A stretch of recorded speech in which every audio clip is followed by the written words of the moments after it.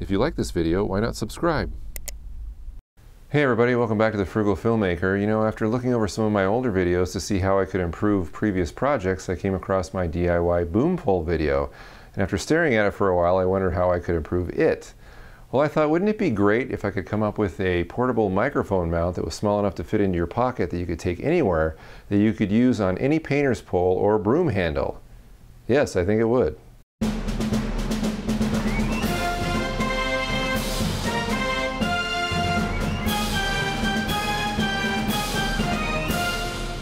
And here's your basic parts list. You can find the specifics in the description below. First step is to take your paint roller, grip it by the handle, and twist off the roller portion. Now, if this isn't easy, which it wasn't for me, leave it in a hot car, put it in the oven at about 100 degrees to soften up that plastic, and it will twist right out. The hot car seemed to work for me. Then take a 1/4-inch drill, and your cordless drill here, and drill out the hole that's remaining. That should be pretty easy. Then you're going to switch out your drill bit for a 5/16 inch drill bit, and you're going to widen that hole out. Go ahead and drill it out. It should go straight because the hole's already there. It's a nice pilot hole. Drill it out, and you're done with that for a while. Next up, you're going to take your microphone clip and go ahead and add that adapter, the 3/8 to 5/8 inch adapter, because the hole is 5/8 inch and you want a 3/8 inch hole. So you're going to add the adapter. The one in the description below, the link I'm giving you, is metal. I have a plastic one here because that's what came with the microphone clip. Plastic isn't the best, but that's what I've got, so that's what I'm using. I recommend the metal one. Go ahead and use a large bladed screwdriver or a coin to tighten in the adapter. I'm using a dime here. It actually worked pretty well. So now that that's done, we're going to take our threaded rod, our 3/8 inch rod, and go ahead and screw it right into the microphone adapter. You don't need 6 inches. That's just the shortest one I can get at the hardware store. 3 to 6 inches should work. Once that's done, go ahead and take your handle again and get your PVC cutters and chop off the head, that little Y section. You don't need it. Just cut it off at the narrowest point so that you've got a flat piece of plastic with a hole in it at the top of your handle. Then you're going to take your microphone clip with the rod sticking out of it and go ahead and force it into the hole. The rod's a little bit bigger than the hole, so it will self-thread, and that's what you want.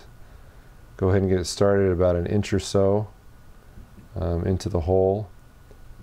And once you feel like you've got it going in a little bit, you don't want to put too much torque on your microphone clip, so go ahead and unscrew it.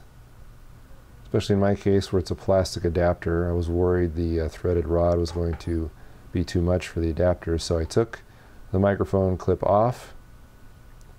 And then I took the 2 nuts that are mentioned in the tool list, the 2 3/8 inch nuts, and then I attached them to the end of the threaded rod, one at a time, at the very end, so that they were together. And then I took both pairs of pliers, gripped both nuts, and went ahead and turned them against each other to go ahead and tighten them up so that they would not move. After I did that, I now had a firm place to grip the threaded rod without damaging it, and I turned the handle until the threaded rod collapsed into the handle until the nuts actually touched the top of the handle. Once that was done, I went ahead and removed the 2 nuts, separated them by turning them opposite of the way that I tightened them, so they were both loose. And then I went ahead and took them both off and put them in my parts bin because their job here was done. So now I've got a handle with 3/8 inch rod sticking out of the top.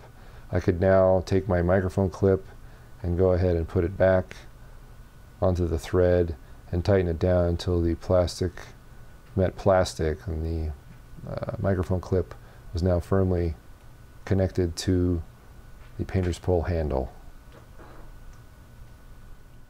Okay, so now that we've got this thing built, what do we do with it? Well, as mentioned earlier, because it's based on a paint roller handle, it will fit inside, will fit on top of any painter's pole or extension pole with this kind of basic coarse thread here that you've probably seen before.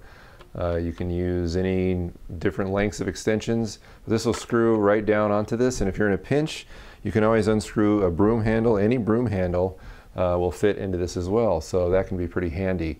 Now, of course, if you put your microphone in this, you're going to get a lot of pole noise or operator noise because all of that sound or hands moving along the pole or whatever is going to transmit right to the microphone.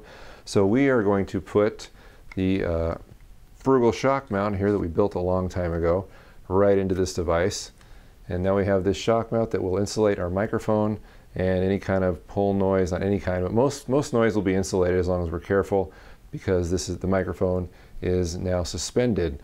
Now you might also notice that when this is not on the pole, when it is not on an extension pole, it now becomes a nice little pistol grip. So if you want to collect any audio, handheld, ambient noise, sound effects, whatever, this little device is now a pistol grip, something I didn't have before, but now I do.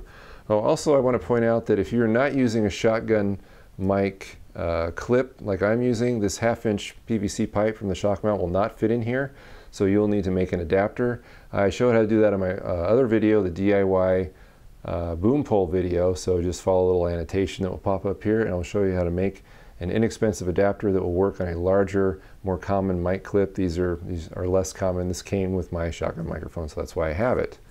Something else you can do with this is you can unscrew the microphone clip.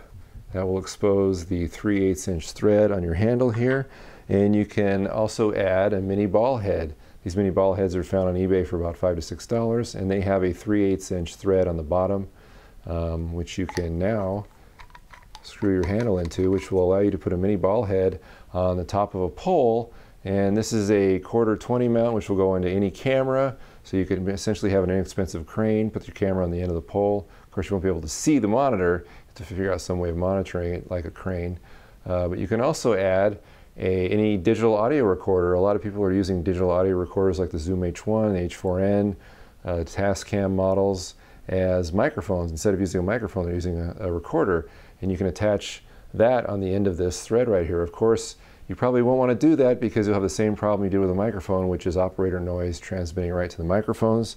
So I recommend you add something like this. This is DSLR Film Noob's shock mount, made for digital recorders like the Zoom H1 and the Tascam DRO5. You can now put the recorder right in here, and some of your noise transmission problems will be solved. But that's a great solution. You can kind of see all the different things you can do with this. This also acts as a pistol grip, so if you want to record audio handheld using an audio recorder, you can do that. So lots of things to offer here. If you have any questions, please leave me a comment, send me an email. Anything that I talked about in this episode, I will link to in the description below. So good luck, and we'll see you next time on the Frugal Filmmaker. Bye-bye.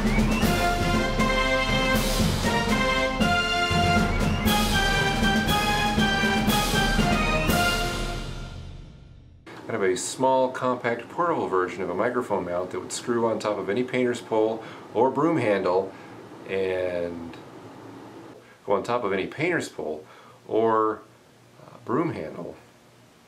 Previous projects I've made, I like to come, oh, jeez.